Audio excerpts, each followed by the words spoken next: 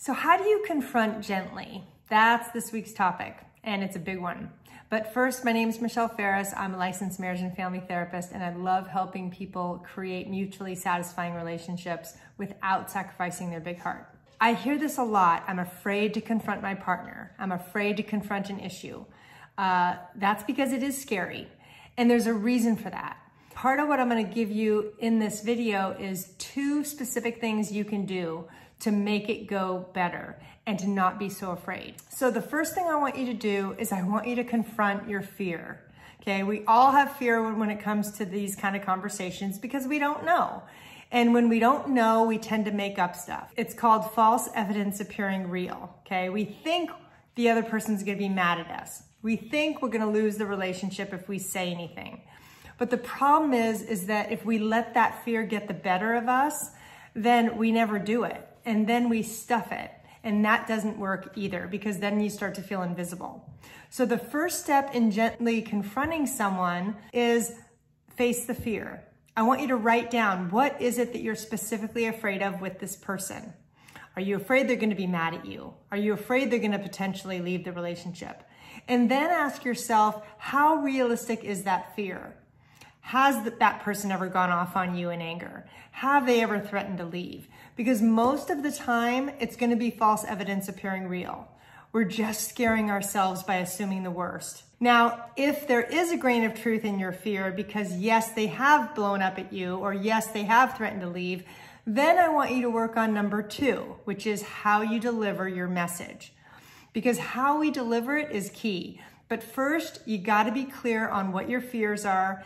And then I want you to write down what are some positive statements you can tell yourself that negate the fear. Like, that person loves me. There's no evidence they're going to leave the relationship. Yes, this is going to be uncomfortable, but I can do it. And I want you to also hold it as confronting an issue, not the person. Because when we confront a person, we get more scared. But if we're confronting an issue, then it's something we're kind of mutually doing together and it can feel less scary.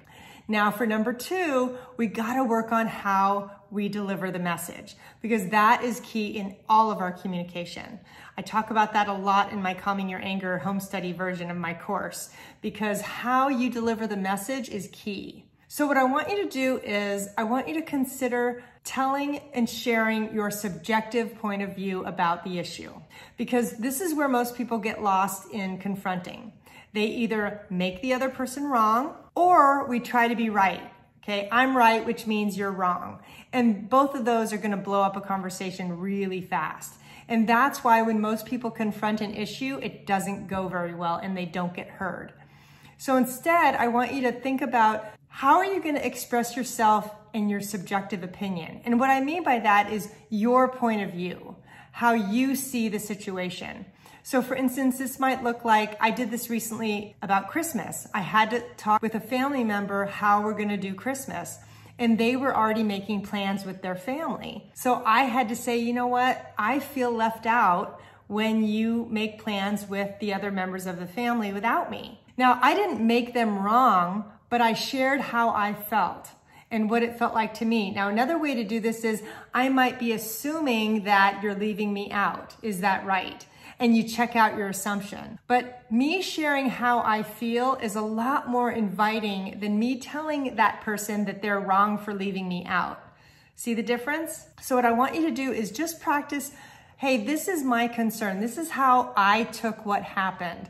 And then when you're talking about the issue, what is it that you're actually wanting? Because if you can't identify that, you're not gonna know where you wanna land. So go into the conversation knowing, hey, I would like to talk about Christmas, or I would like to have more of a say there, okay? I had to be very clear on what I wanted, and that helped a lot. Making the other person wrong wouldn't have helped.